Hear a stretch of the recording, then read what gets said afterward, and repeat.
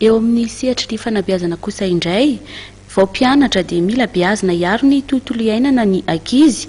Mikasika izay indrindra dia nampahafantarin'ny ministeran'ny fanabeazam-pirenena ny mombamomba ilay fifaninanana tetikasa tsara sy mendrika ho fiatrehana ny fiovaovan'ny toetr'andro. Ny sokatra tokoa ny fisoratana anarana amin'ity fifaninanana ity ary ao ny ambangovangonyizay fifaninanana izay eo amin'ny sary ny Kristian Rakotondramanga. Olana goavana no ateraky ny fiovaovan'ny toetr'andro indrindra ho an'ny firenena marefo toy an'i Madagasikara. Ho fisorohana izay indrindra dia mikarakara fifaninanana tetikasa tsara sy mendrika ho fiatrehana ny fiovaovan'ny toetr'andro ny ministeran'ny fanabeazam-pirenena sy ny vivo energia ary natokana ho an'ny mpianatra avy amin'ireo lycée misa 770 manerina nosy mahakasika mpianatra misa 5 izy io. Nampahafantarina tetsy amin'ny ministeran'ny etsy sy ny mombamomba ty fifaninanana ty.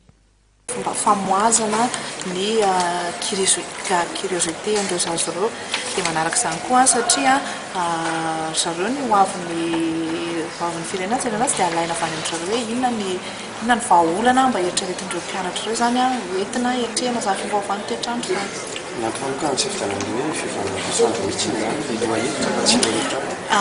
Le izy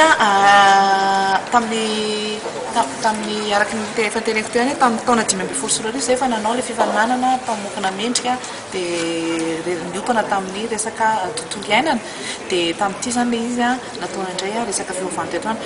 Dingana telo ny tsy maintsy ho lalovan'ireo ho kandida tetikasa mendrika indrindra miisa telo kosa no voatazona amin'ny faran'ny faninanana. Ny ankizy namoaka ny tetikasa mendrika indrindra dia mahazo loka amin'ny tetina 10 sy 2 tapitrisa ariary raha toka 5 sy 2 sy 2 tapitrisa ariary kosa no menan'ny faharoa ary 2 tapitrisa ariary ho an'ny fahatelo. Eto Antananarivo amin'ny 20 jona ho avy izao no totsaina ny lanonam-pamolorana ireo mari-pakasitrahana ho an'ireo ho ankizy mendrika indrindra amin'ity tetikasa ity.